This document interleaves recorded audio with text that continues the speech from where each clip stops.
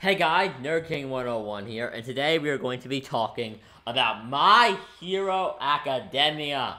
My Hero Academia Season 3 has been a huge hit, and I think it is a really good season. However, I want to sit down and talk about the newest arc of Season 3, the Hero License Exam arc. Since I'm in the process of catching up to the My Hero Academia manga at the moment, this video will contain spoilers. Now that you've been warned, I can begin. So I'm going to be completely honest with you guys. I do not like the Hero License Exam arc. I did not like it in the manga. In fact, I'm going to be completely honest. I am currently on chapter 146 in the overhaul arc. And I'm going to be honest, the Hero License Exam arc is by far my least favorite part of the entire show. Now, I don't think the Hero License Exam arc is actually bad. I've seen bad anime, and I've seen bad storytelling and bad stories in different mediums, and honestly, this isn't that bad. It's well put together, it has interesting new characters, it develops the world of My Hero Academia by introducing all the different schools. We get to see some of Deku's new fighting style. I like the idea that even though Bakugo and Todoroki are the strongest students, due to personal struggles they had and personal obstacles they need to overcome, they still failed the test. I think that's very different from what you would typically see in shonen, where the strongest guys always win. It's interesting to see Bakugo fail, not because he was weak or he wasn't strong enough.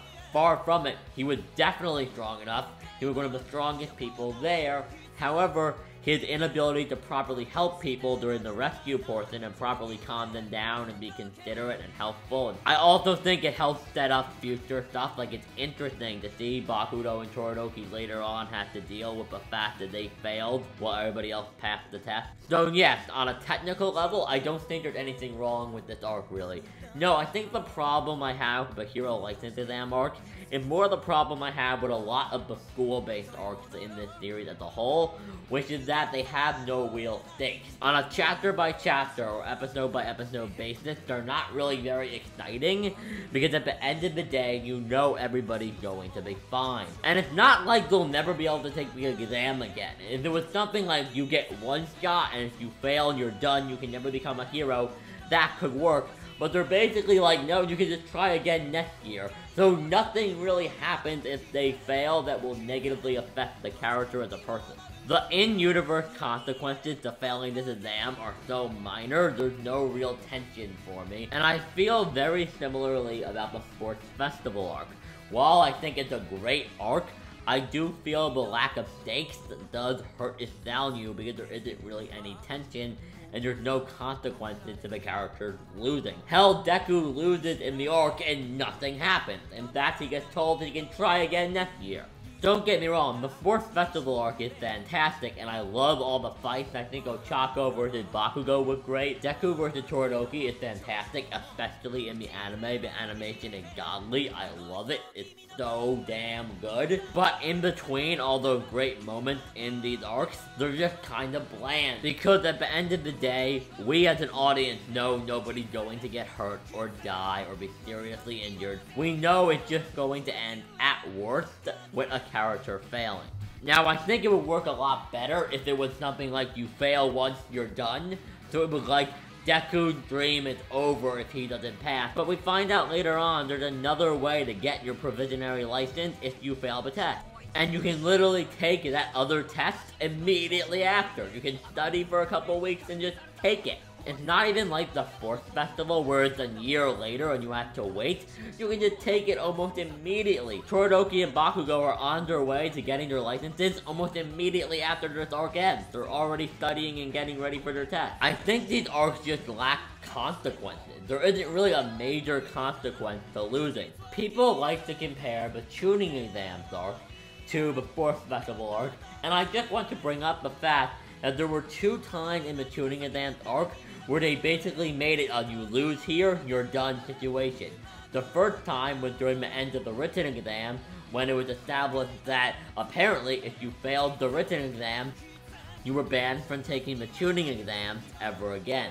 Was that a lie? Yes, but it did introduce consequences for that arc. Then in the Forest of Death, there were no teachers there. While killing was discouraged and the people in charge of the villages didn't really want you killing people, it still happened. Gaara killed multiple people, the Sound Ninja tried to kill Sakura, and Orochimaru nearly killed Naruto and Sakura. Well, the tuning exam was very similar in the sense that it was a test given to children that was very much like what we got in the 4th festival, or the Provisional license exam arcs. The tuning exams had a real threat, and there were even points where the characters' lives were in danger. Something Hiroaka just doesn't have in these arcs, and I do think it makes it slightly boring. I think My Hero Academia is at its best when it's examining what it means to be a hero, and taking a look at hero society, and having the heroes and the villains fight each other, because they all have interesting and different ideologies. The villains also pose a real serious threat of danger to our characters, both pro-heroes and students, because as villains and the antagonists of the story, we know they're more than willing to kill our heroes. Once again, I don't think either the Hero License exam arc or the 4th festival arc are bad stories or bad arcs. I don't have any like narrative issue with them or their characters or anything they introduce into the series, but I just don't find them interesting, and I find myself having a hard time caring because of the lack of consequences to the characters failing to succeed. I do think the 4th festival is better than the Hero License exam arc, because I think Horikoshi does a very good job at putting a lot of emotion into a lot of those fights. More specifically, I would say Bakugo versus Ochako and Deku versus Todoroki, which I think are some of the best fights in the series, behind things like Deku versus Muscular, and of course, All Might versus All for One. But yeah, I'm not saying these arcs are bad, I'm not saying there's anything wrong with them, I'm just saying due to the lack of in-universe consequences to the characters failing, I just don't find myself that invested in them, and I'm much more looking forward to things like the Baku versus Deku fight that we're going to be getting after the Hero License exam arc, and of course, the Overhaul arc, which we'll be getting next season, because I'm a big fan of this arc so far. I'm on chapter like 146, I believe, and I'm very excited to finish it up. I know a little bit about what happened with Deku and Eri, and I'm really excited. But guys, tell me what you think of the Hero License exam arc in the comment section down below. You can also leave any video requests that you have in the comment section down below. They can be anime, manga, or superhero comics, or movies. If you liked the video, please leave it a like. If you want more anime content like this, that's what you'll find mainly on this channel, so you can subscribe for that.